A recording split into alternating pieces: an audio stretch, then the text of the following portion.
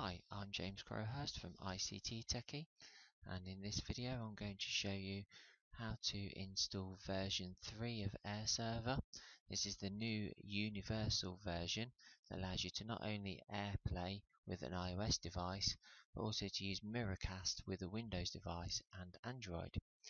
So you need to go to the Airserver website, which is up here, and then go to the download page, which I'm in now. And on the right hand side we can download the 64-bit or the 32-bit version. It's important you get the correct version for your PC. If you're unsure, you can have a look in the system properties on your machine, which is found in the control panel. My machine's a 64-bit machine, so I'm going to download the 64-bit version. The installation process is the same for a 32-bit version, so don't worry. So now I've clicked it, it's popped down the bottom, it's downloading. You can see it's only a small download, 8.6 meg, so it shouldn't take very long to download.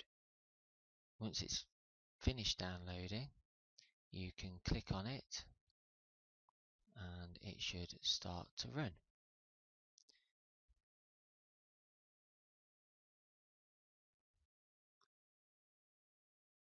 So I'm at the Welcome to the Airserver Universal Setup Wizard. So I'm going to press Next. And here I can customize my setup. So if I don't want to have the Miracast features, I can turn it off just by clicking the little arrow here and choose whether I want it to be installed, have the entire feature installed, or have it uninstalled. Really, you'll only use the top one or the bottom one on this option. I'm going to keep all options on, so I'm just going to press Next. And now you can see it says it's ready to install. If you are missing any important files like Bonjour to use the iOS, it will pop up in here. Follow the link to download Bonjour and install it. You can ignore the extra things in the useful information. These are just extra ways that you can get media to play in Airserver. I'm just going to press Next. I need to accept the user agreement. Press Next. Choose where I'm going to install to. I'm just going to keep it as the default. Press Next. And now I'm going to choose how I want it to start.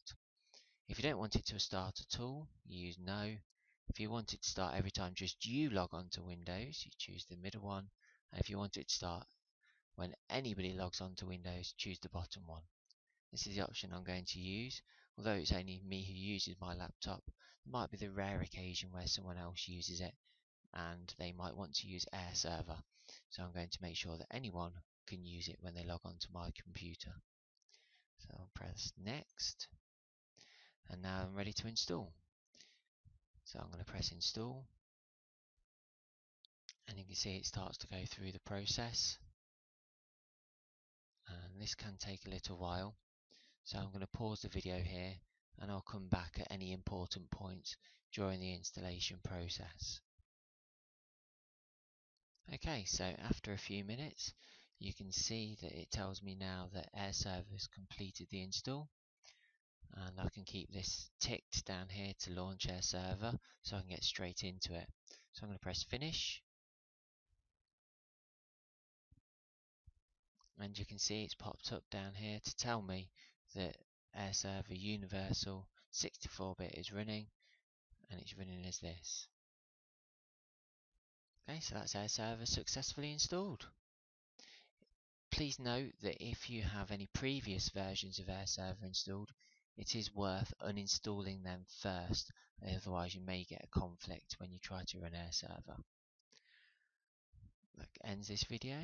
Please like, subscribe, follow all of my social media channels, and look out for the future videos on Airserver and other cool and interesting ICT things.